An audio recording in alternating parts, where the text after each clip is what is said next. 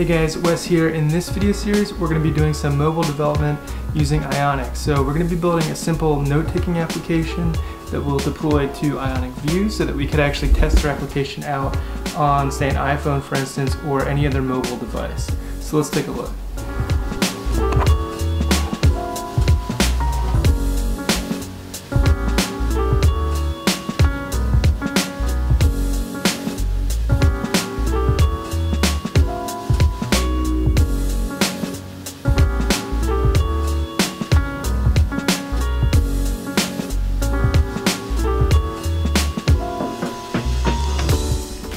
So here's a look at the application we'll be building in this series. You can see that we have an app called My Notes, and on the front page of this application we have a list of notes that we've created in the past, and you can see that we have the ability to create a new note either by clicking the button at the bottom of the screen here, or at the upper right hand corner we have this icon that we can click on to add a new note. So on this page we have the ability to supply a date and a title and some note content, and we can actually go ahead and save that note, and we'll look at using Ionic storage to actually persist the data that we saved to our application. So once we've created some notes here, we can click on them and then we get taken to a sort of detail page, if you will, where we have a title and the date and the note content displayed, and it's here we can actually delete a note, which will take us back to the home page. We'll also look at how to do some basic styling, so for instance having different background images for the different pages that we have, as well as using some of Ionic's out-of-the-box components like these buttons and these list items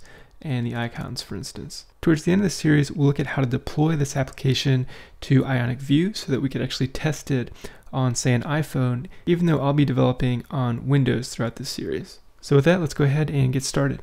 So the first thing that I'm going to do is actually install Ionic and Cordova, and we'll use npm for that. So if you don't have npm, make sure that you have Node installed first of all, which should actually install the npm package manager. So we'll go ahead and npm install -g Ionic, and I'm going to use specifically at the time of this recording the current version, which is 3.19.0, and we'll also install Cordova at 8.0.0.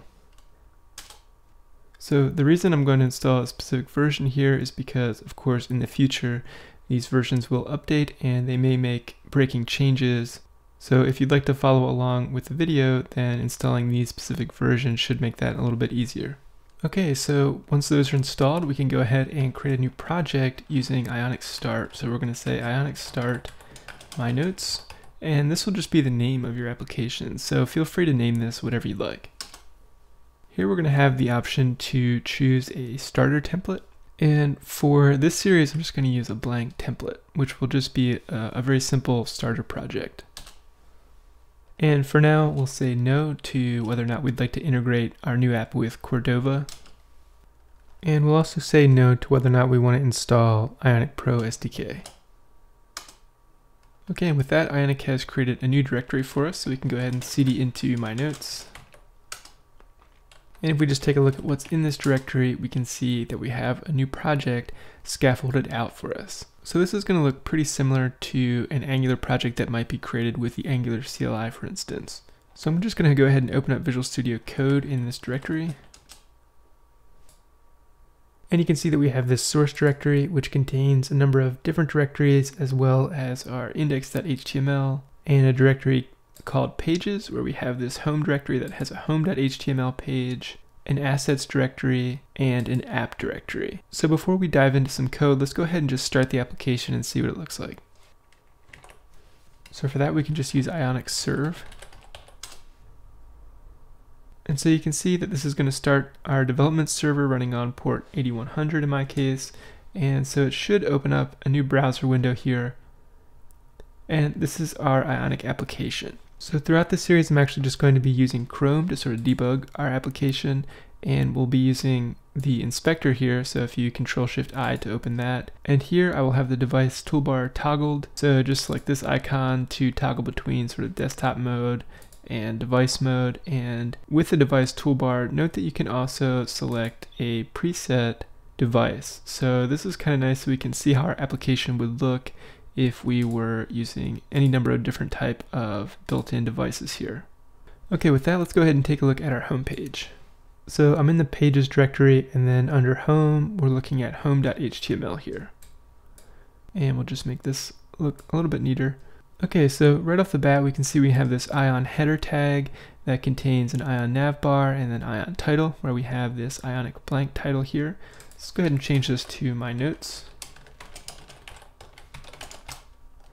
And when we save, we can see that our development server restarts, and we should see my notes in the header bar here. Likewise, we can change what's inside this Ion content tag, so we'll just remove that for now.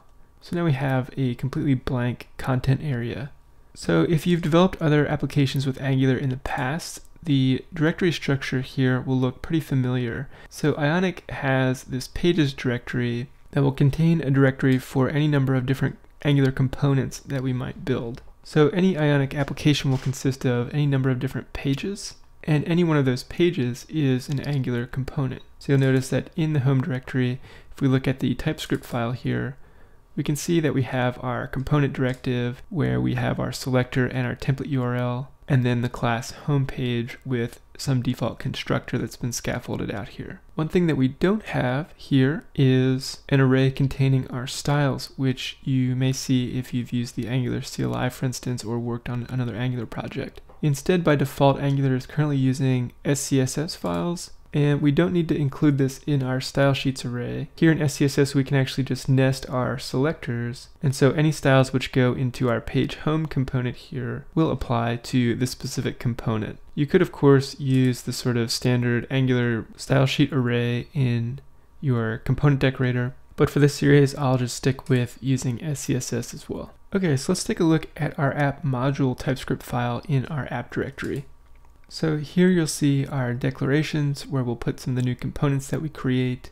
Notice also that in this application we have an entry components array in our app module file, and we're also going to put any of the pages that we'd like to visit in our application here as well. And we'll get into this in a little bit more detail a little bit later. So let's look now at our app.html file. So you can see that all this contains is an Ion nav element. And here we have a reference to this root page property, which if we take a look in our TypeScript file, simply stores a reference to our homepage component. And so our root page here, in this case our homepage, will be at the bottom of a stack of pages that we might navigate through when we use our application. So Ionic is going to use a stack to essentially manage routing in our app. So this is different than using like URL routes like you might use in a standard web application. In this case, Ionic is going to use something called the nav controller, which will basically manage that stack. So the page at the top of the stack will be the current page that we're viewing, and then to go to a previous page, we would simply pop the top page off of the stack, which would cause the page under the previous top page to be at the top. And likewise, if we'd like to visit somewhere else in our application, we can simply push a page onto the stack, causing a new page to be at the top. So Ionic essentially manages all of our navigation using this stack of pages. We always view the topmost page of a stack, and we navigate by either pushing or popping new pages onto that stack. So let's go ahead and generate our first new page. So I'm going to leave the server running and just open up a new console. And here we can just use Ionic generate page, and let's call this page add note. Okay, so we'll head back into the code, and notice that in our pages directory we have this new directory add note. So with that created, let's go ahead and check out the HTML file, and we're going to change add note here to simply add note, and we'll go ahead and remove some of this generated stuff from the template generator. And then in Ion content here, I'll simply say add note page. So what I'm going to do now is create a button on our home page that we can click, and then it will take us over to our add note page to sort of demonstrate that routing concept that we just talked about. So let's go into home, and then in home.html, what I'm going to do is go ahead and create a button here. So notice that when we use this Ion button directive, we get some nice default styling for our button. So here I'm just going to add a click listener, and we'll just create a method called add note.